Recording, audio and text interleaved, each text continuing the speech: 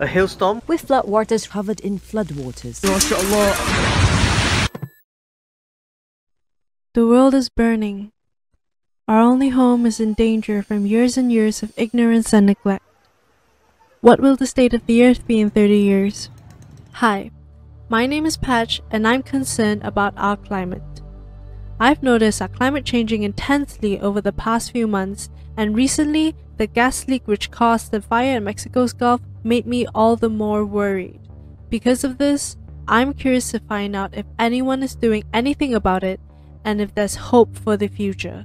Hello, Dr. Matthew. To start off, could you just please explain to me what is climate change? Climate change can happen and does happen for natural reasons, but the big difference with climate change that's happening now is that humans are causing it, mostly through lots of different activities that add greenhouse gases like carbon dioxide to the atmosphere, and these gases have warming properties. Scrolling through Instagram, I stumbled upon a permaculture farm that could answer some of my questions about how climate change affects people working on the ground. So climate change affects many areas, and it's also worse, it affects the food security. As a mother, I'm very concerned about this because I have kids, So looking in the context of farming, many farms use degenerate farm practices that disturb this natural cycle and damage the foundation of life. And in farming, that is the soil. Malaysia is involved in a climate crisis. Not many people are aware because many of us are not directly affected by it, but the worst is yet to come if we don't do anything. So we are actually experiencing the impacts.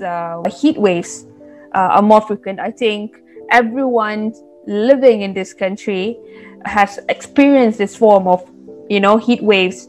I think the direct consequences are heat strokes and death. It's also wide scale and long term. So we see this in the elderly, children, women, and those with existing chronic diseases. So all of this thing adds more pressure to the health sector. So we're actually living on borrowed sunlight or stored sunlight. So that energy is stored sunlight from millions of years ago. So kita punya sunlight storage tak banyak sangat sekarang ni. Now the only thing left is to know whether it's too late for change. Well, it's not that Malaysia is doing nothing at the moment. There are good efforts going on, but we need to do more, I think. So it's a cumulative problem. Okay, every extra bit of CO2 or other greenhouse gas that we add to the atmosphere gives us a bit more warming. So it's like an analogy, a bucket that we're slowly dripping water into, and it's slowly filling up. The water filling up is like the warming of the climate. And so it means every avoided bit of emissions does avoid a very small amount of climate change. Everything that we do can have some impact. The best time to plant a tree was 20 years ago. The next best time is now. So Kami is actually like I said, climate justice group.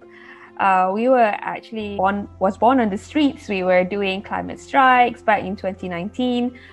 And since then, we have pivoted into doing, advocacy, capacity building. I think there's a lot of people that has been telling me like, oh, why are you doing this? We're not going to make it anyways. But I owe it to the next generation, you see. So we must do something. But I also know that we also have the solution to this.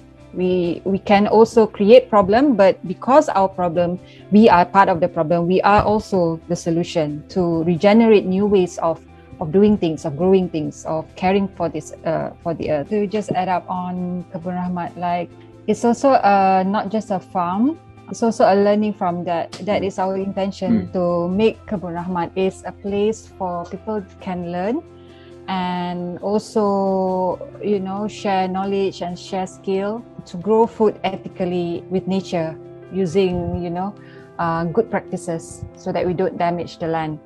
The earth is our only home. With everything that's going on, it might seem discouraging, but at the end of the day, we can and should be hopeful because we're in this together. So if we start taking care of the earth, it will take care of us too.